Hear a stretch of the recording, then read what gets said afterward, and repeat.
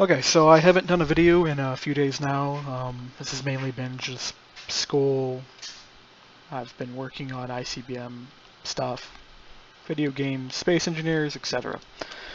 But today I have a small video to show off the antenna network. Now it's not completed yet. I still have some model work to do here. I've got to get my texter guys to give me some textures here. The plan is to kind of make these notches look a little better, make the base have some LED lights on it. Definitely make the pike look a lot nicer. Basically it's like a lightning antenna thing. I don't really know what it is. The modeler had some fun with it. But the system's pretty easy. It's dynamic, so this antenna, the shape of the antenna actually doesn't matter whatsoever. But there is some set conditions in order to make the antenna's range go up. In this default range here, I think it's got a range of like 500 meters. It doesn't take much. The range is calculated.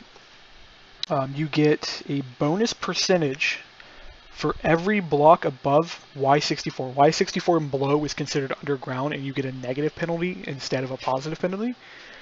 But you can gain 1,000 additional meters range for the Y level of the tower. So simply just placing one block at 255 at the top of the map, you'll gain 1,000 meters.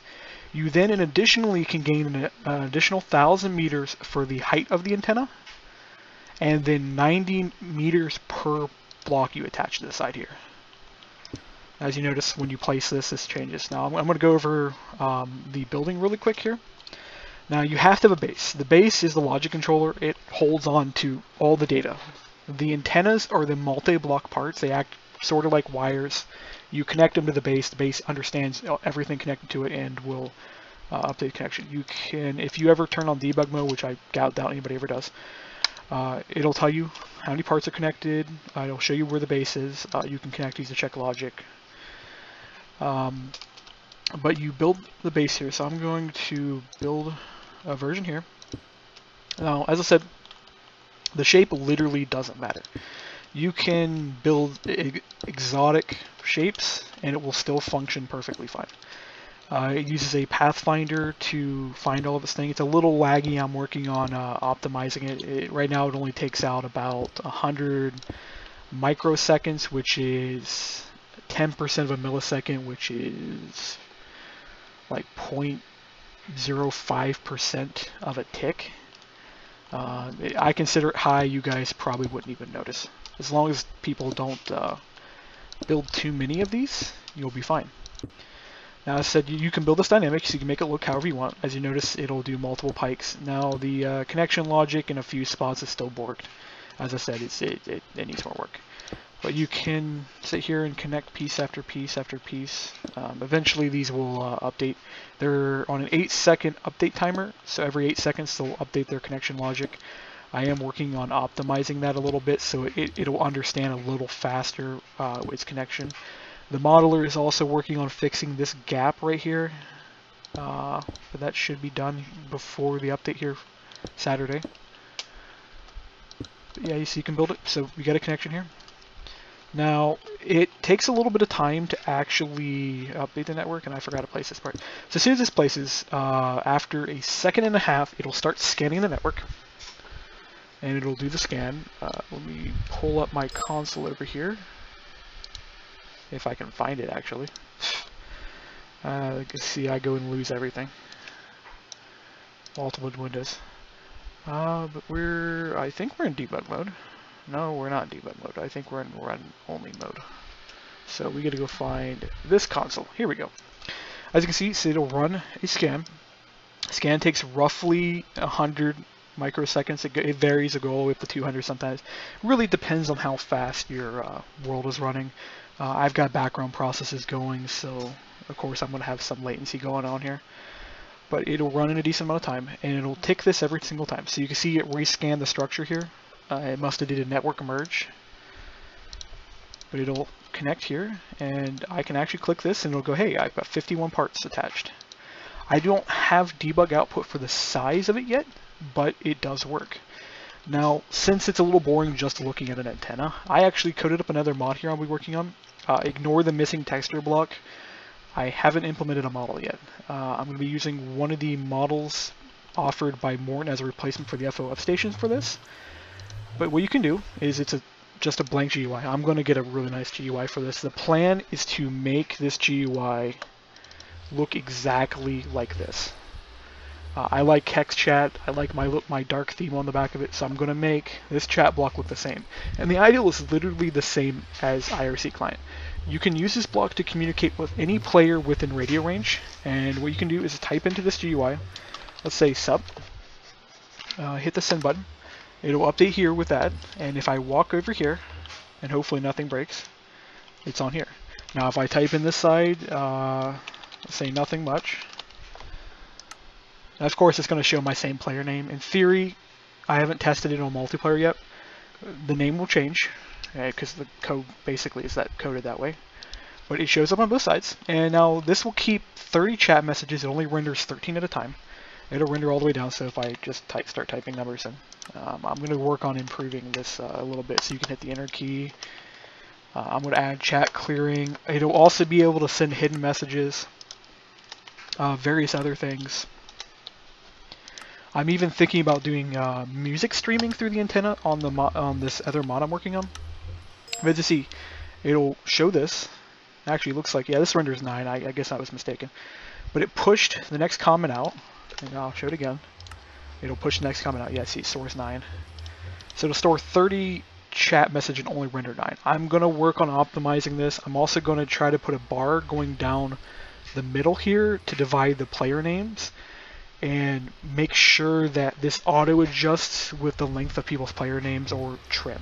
Most likely I may go for the trim option because it'll look nicer. But as you can tell, it updates on both sides.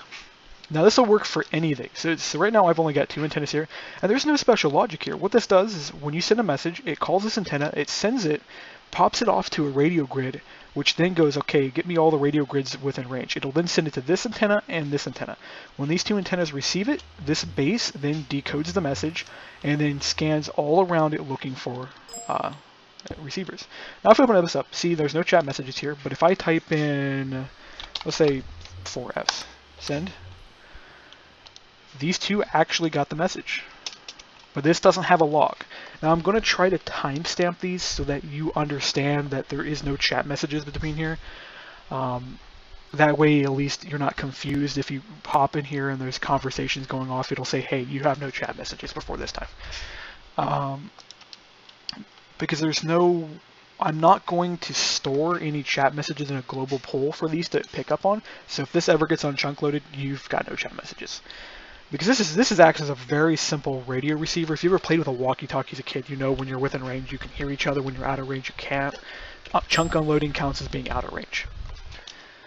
But that's pretty much all I have to show you. Now the plan for this radio system is I'm going to have a block that will replace these. You'll connect all your silos to a block. That will then connect to another block, which then will actually connect to this, and then that block will sit next to the antenna. Or I'm really thinking about making a wire system so you could move and then connect your block, say like over here. Let's do redstone just to show this. I may actually just copy the redstone code. It just will save myself so much effort. Although I have to do tile entity logic to actually connect these 2 because redstone is metadata based. It's simple. It's only got 16 connection states. Actually, I think it's a little less, since it's only got, let's not do the math. I'll hurt my head. But the theory would be is that you'd build an antenna, and you could build it like anywhere, it doesn't really matter, as long as you get your range you're looking for. Then you would connect it over, then connect it to a block, and then you would connect this block over to your controller, and this controller would be connected to as many silos as you want. Then it would pull the information from this, pass it to this would then collect all the information, and then you would have another block that you would connect, and you would click this one, and you would open up your controller GUI, which would look something like this, but much more organized. So you would have subfolders. We would say have a folder called Missile Launcher Bay East, Missile Launcher Bay West. You'd click that, then you would scroll down through and you would see like hundreds of launchers. And this would show you, in theory, because of this would be connected to your radio network, this would be connected to as many silo networks as possible that you would have under your control. Now the networks will be named like a Wi-Fi. So you would name it, say, Papa Smith's Nuclear Arsenal, and then you would put a passkey on it. And then only networks with the same name and passkey will connect to each other. In theory, the name would act as a frequency, and they won't interfere with each other. I thought about adding interference and everything, and the thought process resulted in me just saying, nah, it's not worth it. It will be too complex to the player. I may look into it in the future as an optional config that server owners can flip on, but not right now.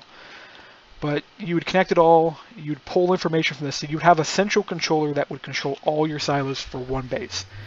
And then this would connect to as many of these as possible, and then you could have as many display units as possible. I'm also going to do radar maps, more command center controls, because in theory what this block would be, which I'm representing with this, is that you would have a central command center network core. And then that would connect to everything. Connect to your data servers, your computer craft logic tables, your open computer logic controllers, your silo launchers, your remote uplinks, your security consoles, everything. But that's planned for the future. Now, this week, Saturday, the plan is to release a stable update. That update will contain everything in the current test version, the antenna system, remote launch system. I'm hoping to have the warhead crafting system done, but something tells me, since I only have like 3 days left, I'm not going to get to it. There's just too much work on the table. But the plan would be to actually get it done, and the warhead crafting table would essentially allow you to craft these warheads, not in a normal crafting grid, but is a much more refined system. Because right now, if I can actually pull one of these out,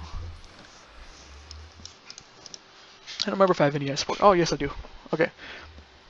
So right now you craft one of these, and yeah, I don't have any support. Then you would combine it in the crafting table with one of these fine things. And the textures are shit. I'm going to replace them here later. But you would combine it with this to get that. Now the plan is to have the crafting table where you would insert the empty warhead. You would then insert into another slot your charge, your timer fuse, your fuse detonator, so this way you can adjust how your fuse starts and how long the fuse takes to set off. So you can have an impact missile that is set to impact, then has a 5-second fuse, then detonates, or then just forget the fuse and just have it instantly detonate. You can have a range-based detonator for air burst, GPS detonator, so as soon as it gets within an XYZ position, it just goes off, so you don't even have to worry about what it hits. You have a variety of different ones. Like you could have one that hits the ground and then is remote detonated, so you could like launch these missiles in the base, and then somebody's like, "What? They didn't go off," and then you walk through the front door and then detonate all the missiles.